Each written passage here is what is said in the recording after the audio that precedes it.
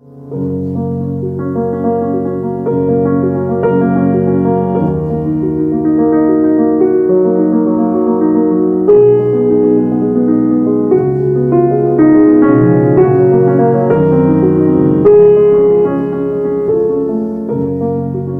abstracción significa destacar de un paisaje lo esencial.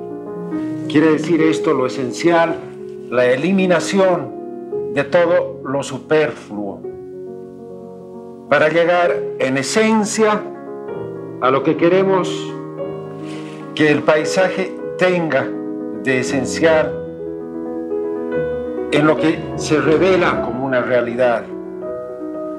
No creo que nos toque o nos corresponda hacer un paisaje homólogo al que vemos, por más seductor que este paisaje que vemos sea. Me parece que hay que resistir a esta gran tentación de ser deslumbrados por esta belleza que es la montaña del Ande. Y para llegar a esa esencia tenemos que renunciar a mucho de lo que nosotros consideramos que es superfluo. Y digo superfluo en lo que nos impide ver el centro mismo de una montaña. Y lo que es una montaña es lo que siempre ha sido la montaña para todos, una manera de contemplar el universo en un acto religioso, de misticismo. Esto es lo que queremos ver, dar. Las montañas siempre han sido el gran testimonio y a la vez la inspiración para la idea de iglesia, para la idea de recogimiento, etc. Y acá las tenemos nosotros, acá muy a mano, de modo que tenemos que ir a esa esencia de estas cosas, de estas grandes montañas. Somos un país muy privilegiado en esto y creo que el camino para llegar a esa esencia es este concepto de abstracción en el sentido de eliminar lo superfluo.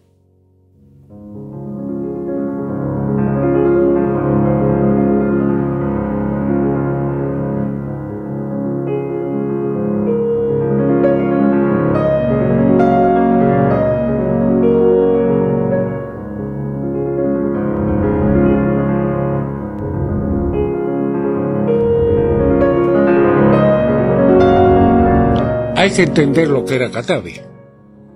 Catavi era un centro minero próspero del estaño que creó una convivencia alrededor de una empresa en un determinado lugar geográfico llamado Catavi, siglo XX y Uncía. Parecería que esto era una pequeña aldea privilegiada y separada del resto del país. Nacer en una mina y vivir en una mina, yo viví hasta los 8 años, para mí fue una infancia bastante feliz. Un campamento minero se comporta de otra manera, no es una ciudad urbanizada, es un campamento minero que tiene servicios muy propios de atención a quien trabaja en ese campamento, provee diversión, trabajo, esparcimiento, amistades, juegos que se nutren en mucha libertad.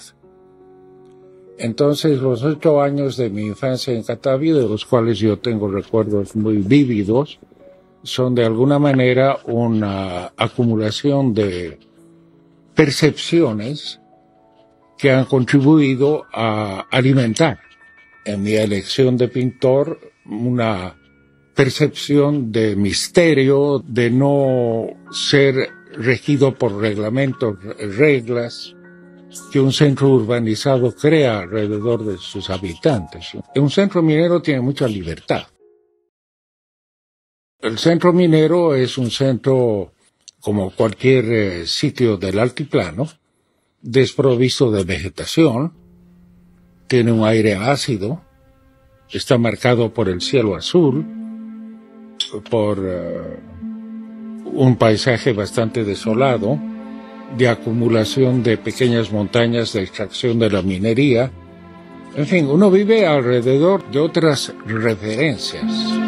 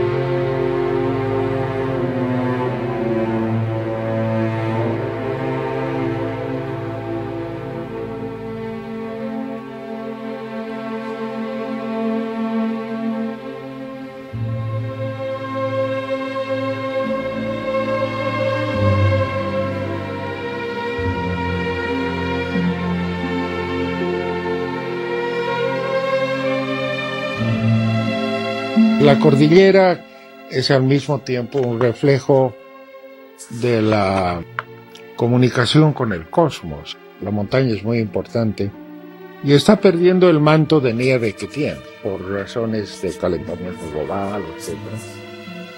Y este despojo de la nieve tiene que ser un despojo espiritual para los que viven al pie de esa montaña.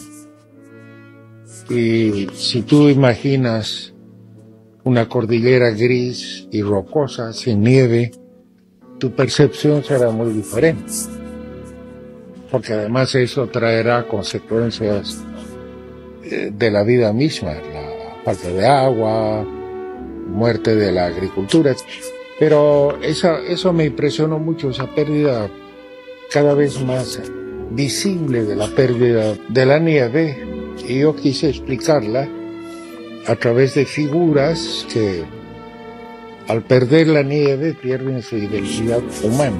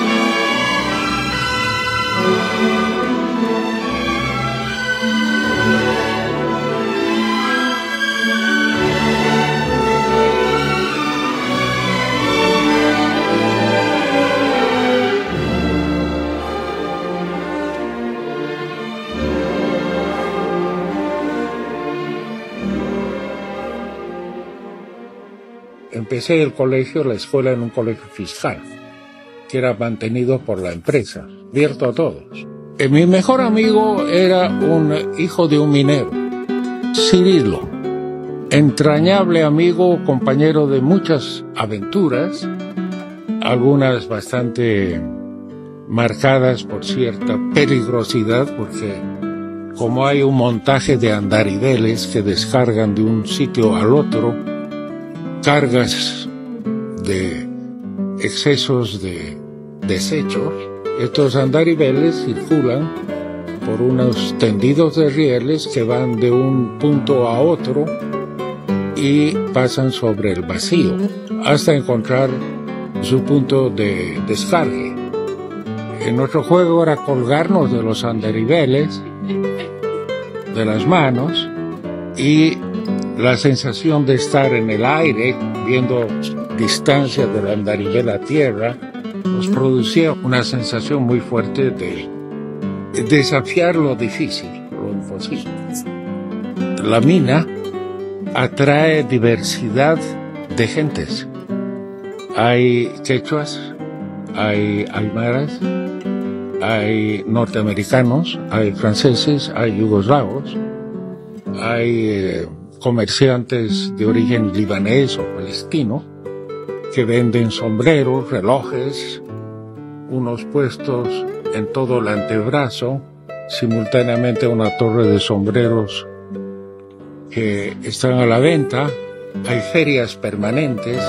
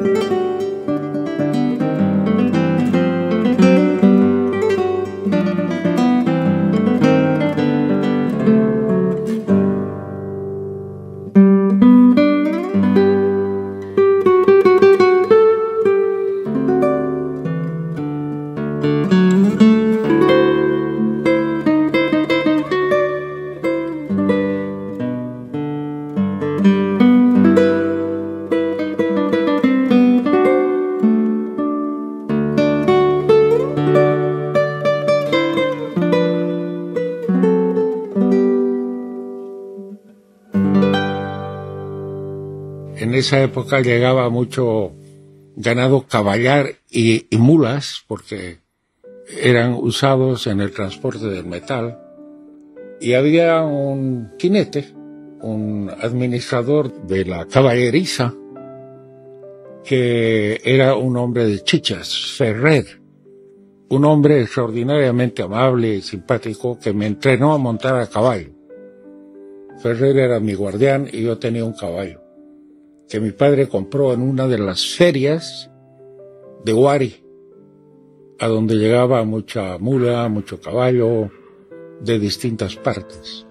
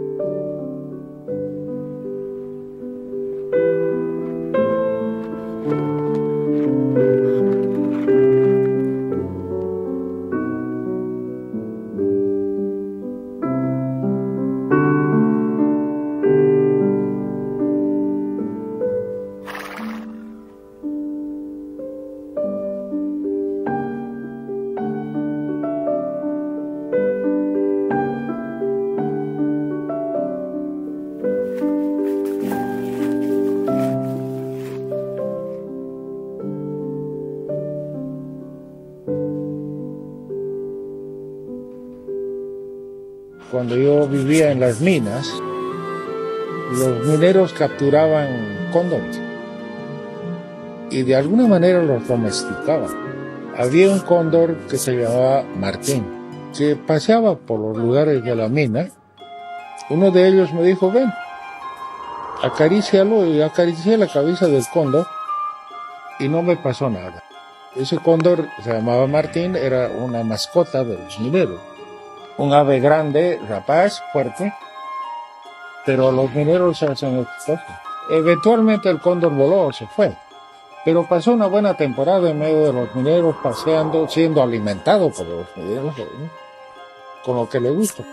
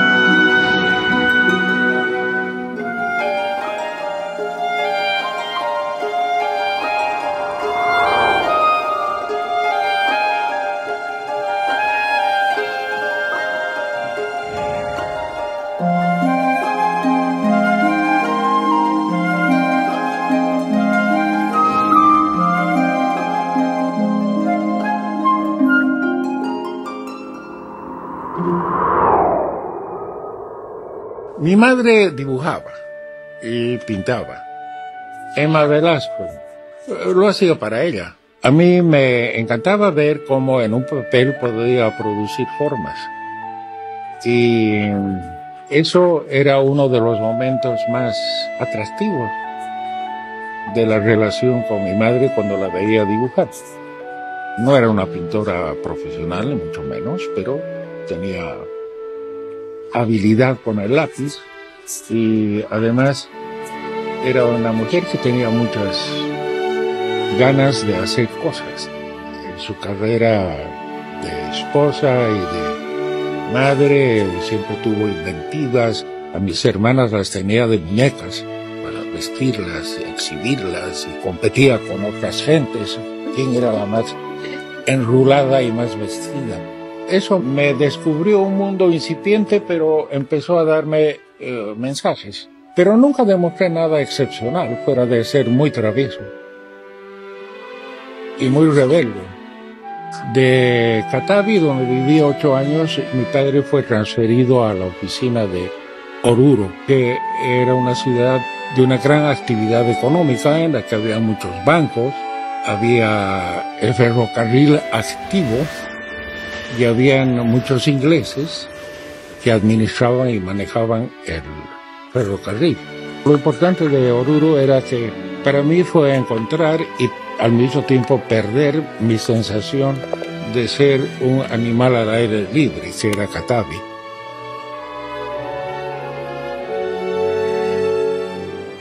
Mi abuela tenía una casa que era muy tradicional de la ciudad, en Oruro, y que la habían heredado de la familia de su esposo, mi abuelo, Enrique Velasco sobre, que era un magistrado de la Corte Suprema, un hombre muy respetado, que dejó una casa muy misteriosa para mí, que venía de vivir en medio del descampado. Esta casa recibía además cada cierto tiempo la visita de los que se llamaban en esa época colonos de una hacienda, de una finca que mi abuela tenía, que traían los productos que consistían en animales y en productos agrarios, papa, chuño, etc., y que mi abuela recibía en un tercer patio.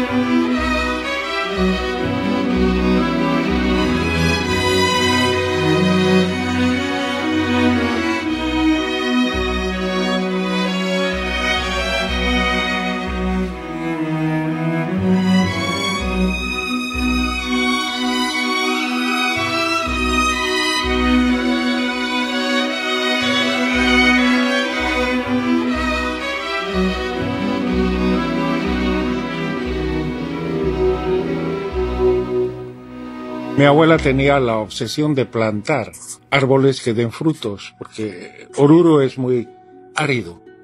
Y ella tenía plantados guindales que daban guindas, no sé cómo lo hizo.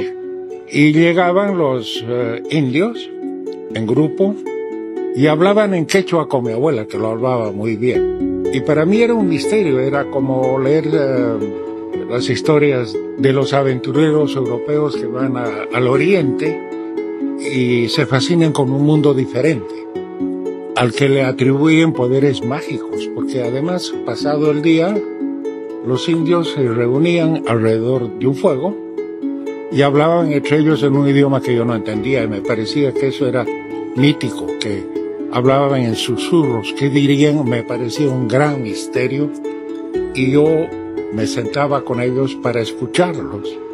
Y había un olor extraño que venía de ellos, que era el olor de la masticación de la coca, que me parecía, no sé, como un acto de magia que estaban haciendo entre ellos. Eso me interesó. Me interesó que ese país que yo había conocido como país feudal, colonizado, que a la vez tenía su lado dramático e injusto, porque siempre te has movido en Bolivia entre lo cómodo y lo injusto. Cómodo porque pertenecías a la clase que estaba arriba y a la de abajo que te servía y que era injustamente tratada.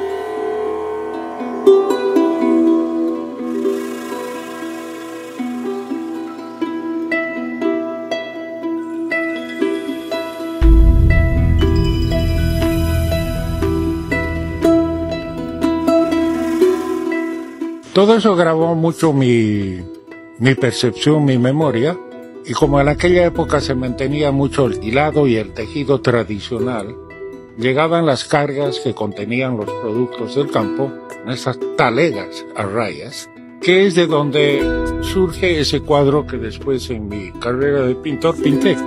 Era la memoria de estos objetos vivos del que salían productos que a mí me parecían muy misteriosos.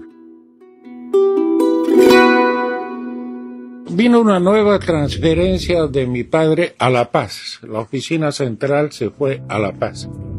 Y como él hacía carrera dentro de la empresa Patiño Mans, nos instalamos en una casa que mi padre compró y ahí hice mis primeras armas en un colegio legalmente establecido. Empecé en el colegio alemán.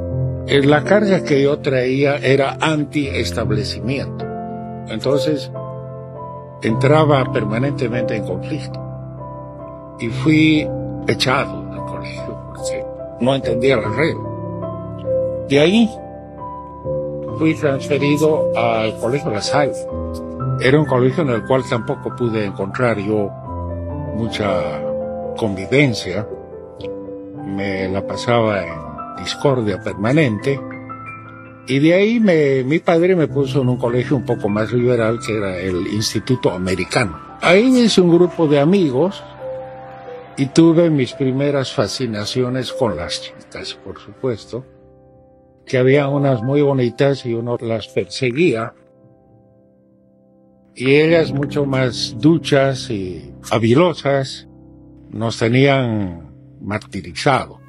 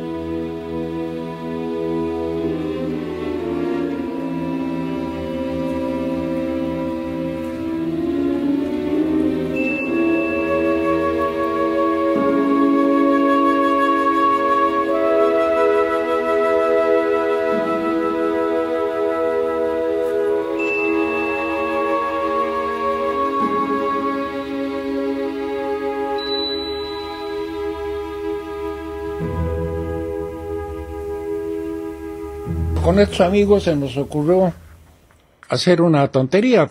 En realidad, ¿quién sacaba más ceros en la libreta? Si habían 12 materias, yo levanté el dedo y yo dije, soy el campeón, tengo 11 ceros. Entonces no podía mostrar estas libretas en mi casa, porque mi padre no las hubiera tolerado, me hubiera dado con una correa. Un día lo vi subir las gradas del colegio a hablar con el directorio. Dije, bueno, esto amenaza tormenta. Y no me dijo nada. A la semana me dijo, te vas dentro de un mes a un colegio inglés, a un internado. Tenía 13 años. que es la edad establecida por los establecimientos educativos ingleses porque está saliendo de párvulo a adolescente. Entonces, a los 13 años te forman, eres más dúctil. Y ese colegio inglés era, por supuesto, un mundo totalmente diferente para mí. Yo no hablaba inglés. Entonces, allá fui a dar, donde pasé 7 años, y la disciplina que se administraba, si no por las buenas, por las malas.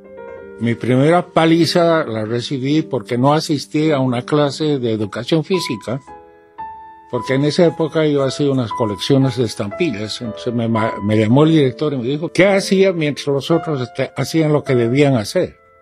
Yo le dije, pegaba estampillas. Así, venga, yo le voy a pegar otras estampillas, y me dio 6 latigazos en el poto. Lo que pasa con esa disciplina de castigo físico es que te produce terror. No quieres ser azotado. Nunca dejé de ser un individuo rebelde, de alguna manera. Yo creo que el origen de mi rebeldía fue cambiar de Catavi a un país. En la mina tú no perteneces a ningún país. No eres de ningún lugar. Eres de un lugar libre donde pasan cosas, pero no aceptas la reglamentación.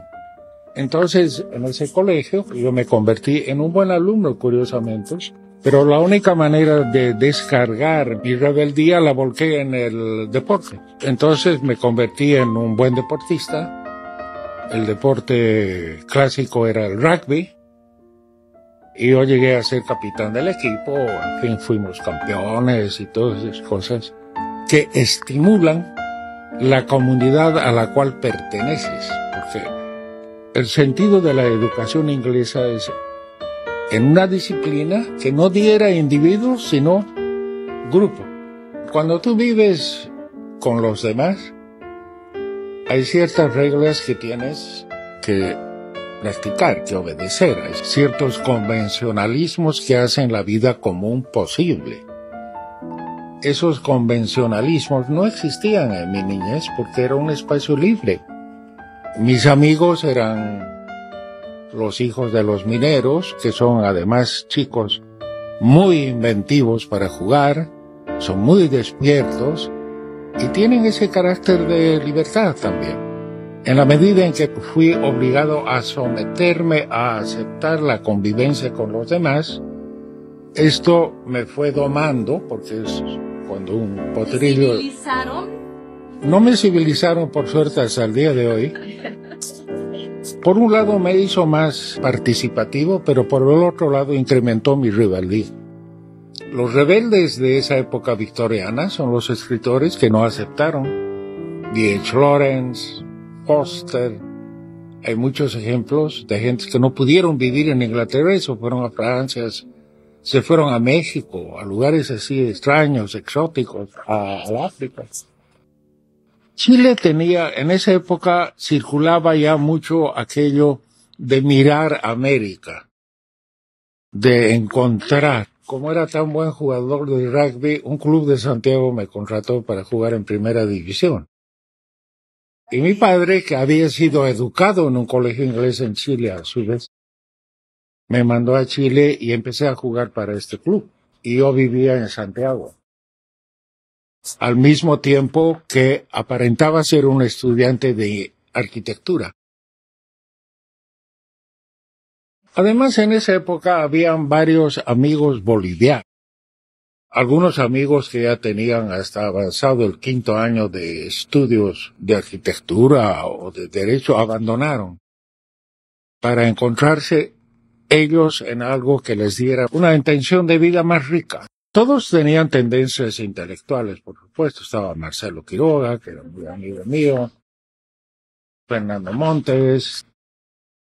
Y yo hice amigos con pintores chilenos. Uno de ellos fue muy importante para mí, Nemesio Antunes, que tenía una academia propia personal en su casa, a la que asistía. Y ahí conocí a un amigo con el cual tengo todavía mucha amistad, Ricardo Irarrázaval, que es un pintor chileno, con el que alquilamos un estudio. para hacer dibujo.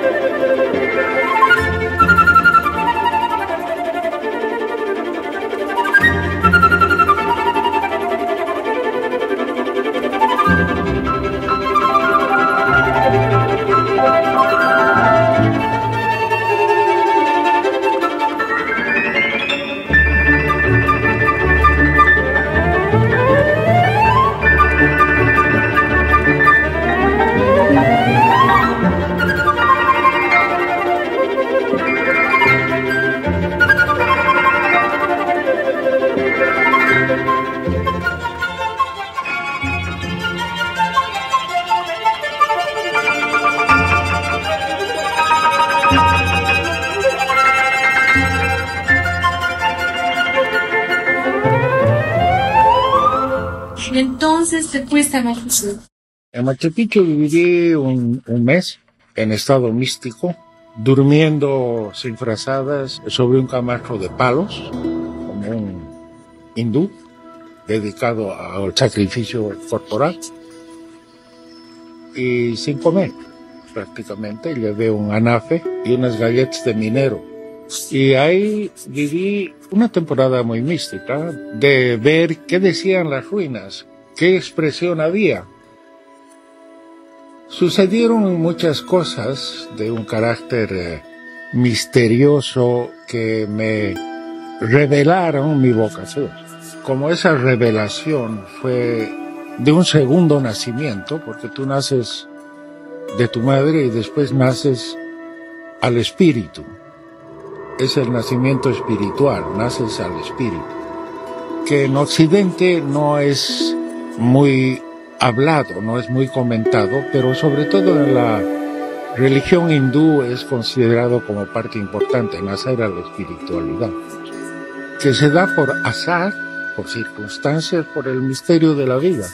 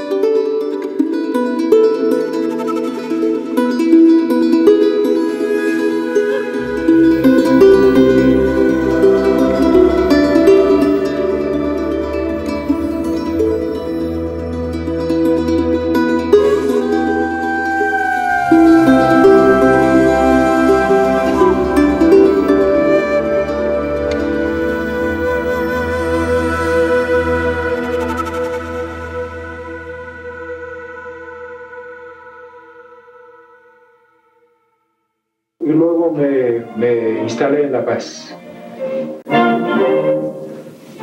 Me instalé en La Paz, empecé con un taller. Desde entonces, mi domicilio, mi dirección ha sido La Paz, con viajes permanentes hacia afuera. Pero todo para un estudio, una descripción del altiplano y de la vida cotidiana boliviana. La identidad de lo boliviano, mi identidad en lo boliviano.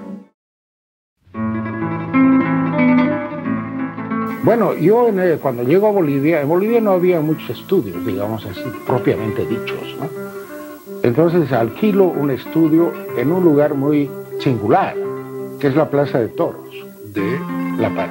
Porque yo tenía una tía beata, una tía muy religiosa, que tenía una amiga cuyo esposo era propietario de una plaza de toros. Entonces, mi tía me dice, hay unos lugares ahí donde tú puedes ir a pintar. Yo le voy a hablar a la señora, me lleva, y efectivamente debajo de las graderías hay unos espacios que eran los depósitos, donde guardaban los bancos, toda la utilería que este escenario prestaba al público, porque además de toros, ahí había cachas cascán, ahí había circos, llegaba todo aquel espectáculo que pasaba por La Paz, ¿no? Se instalaba ahí. Entonces yo hice un estudio debajo de esas graderías y, claro, ya estando ahí, ¿por qué no? Dije yo, abrí unas ventanas al ruedo principal para ver lo que pasaba, cuándo pasaba.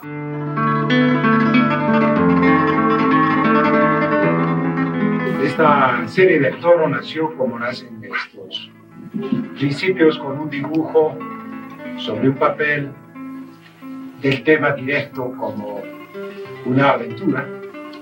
El tema fue creciendo, se fue desarrollando como todos los temas, y el toro, que es siempre un símbolo de la creatividad en las artes, el toro siempre es un símbolo, está detrás, es el subconsciente, es la vieja historia de la creación que nos viene desde muy, muy atrás y llega acá a América, a nuestro país, como una versión de un elemento más que se añade a la cultura del altiplano, donde por la cultura aymara, por la cultura fuerte del altiplano, se conserva como toro, no como buey. No se lo despoja de sus atributos. Entonces es un símbolo de la fuerza, es un símbolo que viene de la mitología, es un símbolo que está siempre detrás de todos los pintores, aunque no visible en el subconsciente, la impetuosidad, el misterio, el inconsciente. De modo que es un tributo, un homenaje al toro, viejo compañero de la creación.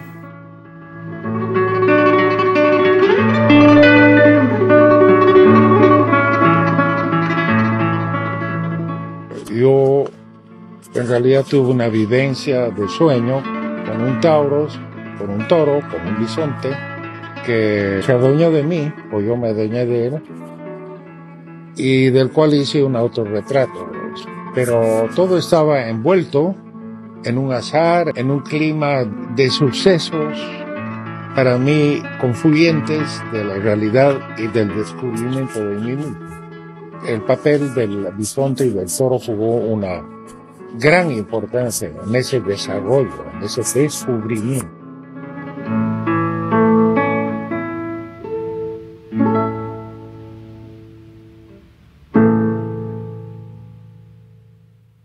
Banzer subió en septiembre del 71.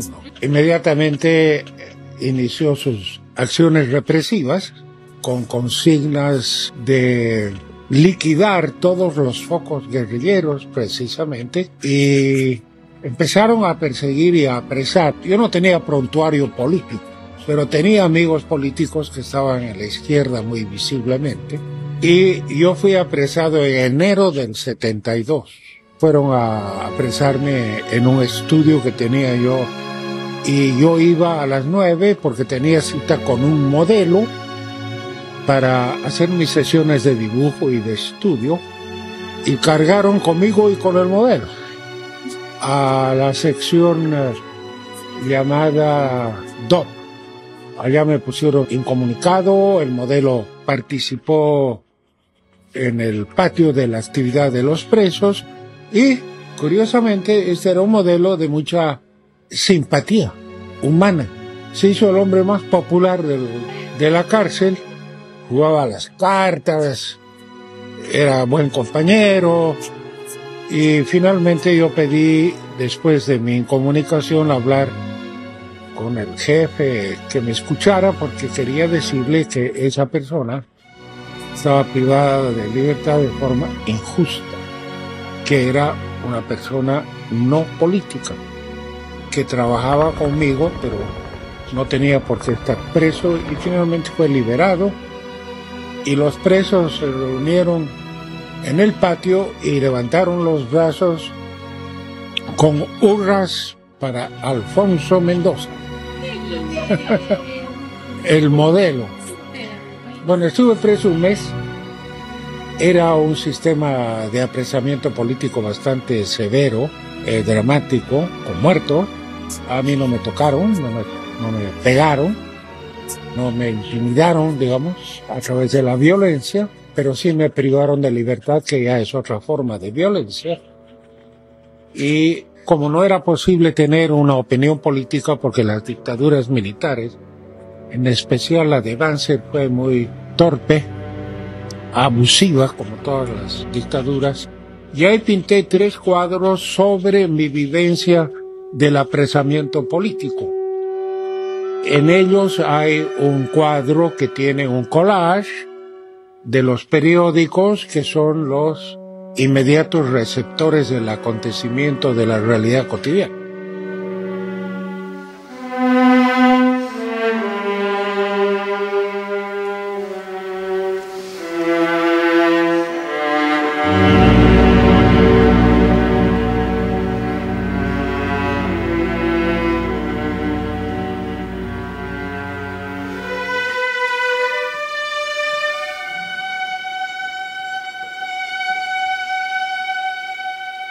Yo soy lo que se llama, más llamado un autodidacta.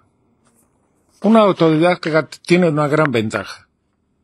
No está formado por una academia y su capacidad creativa es más libre y más intensa que una persona que ha sido formada bajo una tutela permanente de cómo hacer las cosas. Un artista autodidacta, un artista que no se somete a un estudio académico, recurre a sus instintos, a su subconsciente, al animal que tiene dentro.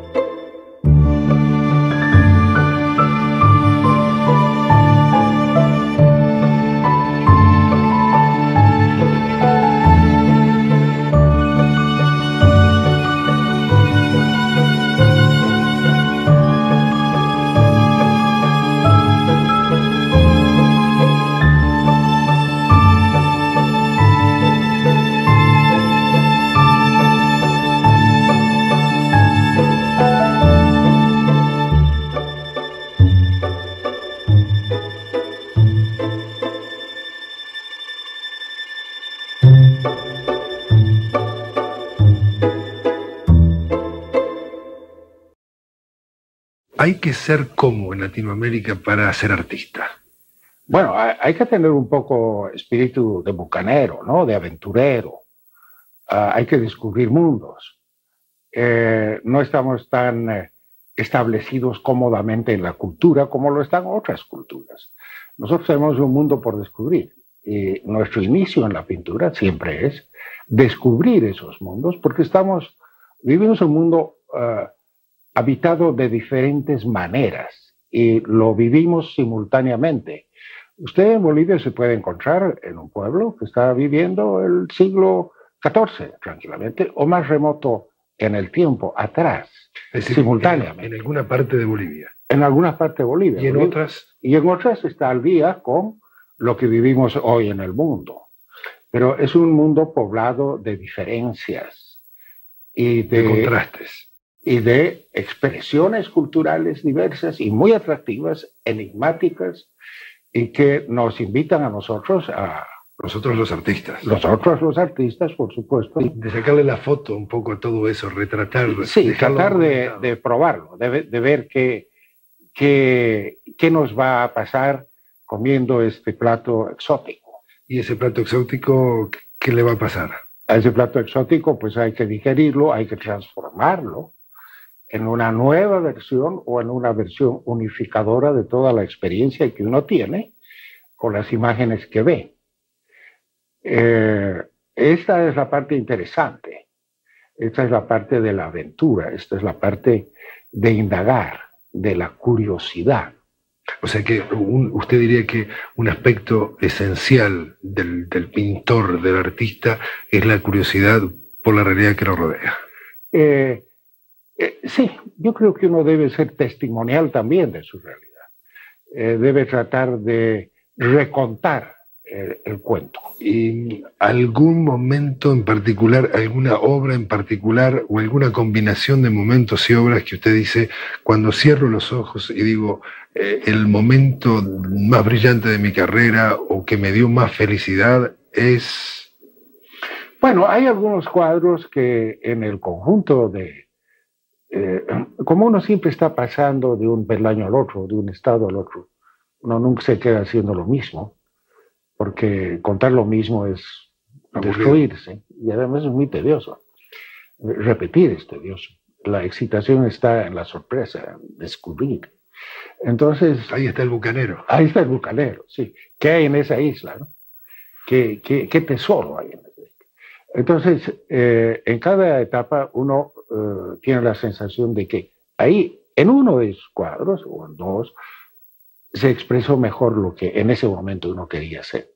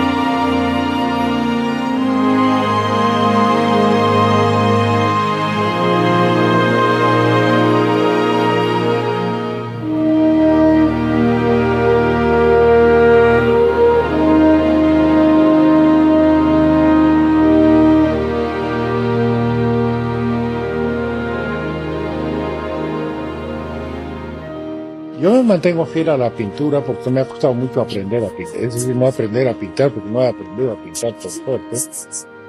Pero sigo en la tarea de pintor porque creo que es la manera de seguir expresando lo que no se ha expresado en mí.